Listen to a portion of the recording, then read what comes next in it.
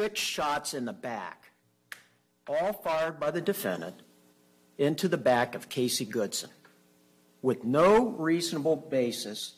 Mr. Schroyer just told you that Casey Goodson wasn't a threat on December 4th, 2020. Now, his own witnesses are going to tell you differently. The special prosecutor, Gary Schroyer, says Goodson went to the dentist, picked up Subway sandwiches for his family, then he heads home. He says Goodson and Meade first made contact at an intersection minutes away from his home on Estates Place. Goodson drives to his house, parking in the wrong direction and heading to the side door like he always does.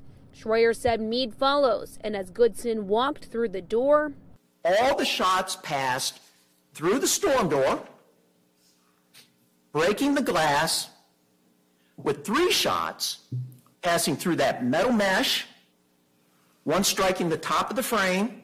He says Goodson was found palms down, AirPods in his ears, sandwiches on the ground, and a handgun, which he was licensed to carry, also fell out of its holster. Defense attorney Caitlin Stevens says Meade has a different account of this day. She says he was on a separate mission with the U.S. Marshals in the area when he saw Goodson waving his gun around in the car. She says Meade saw a threat and radioed the other law enforcement to alert them, then followed Goodson. He is screaming at the gunman, "Drop your weapon." He's announcing his police presence. The gunman never drops the weapon.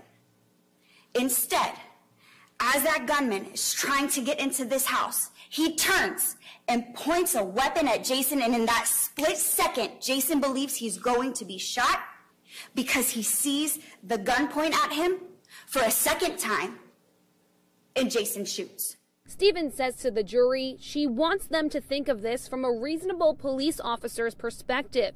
The evidence will show that Jason was in fear for his life, while the state plans to prove otherwise and show Meade acted recklessly on that day. This is not justification.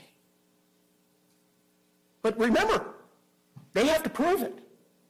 They have to prove it, that it was. Our evidence will show beyond a reasonable doubt that the defendant is guilty of the charges that we've charged him with.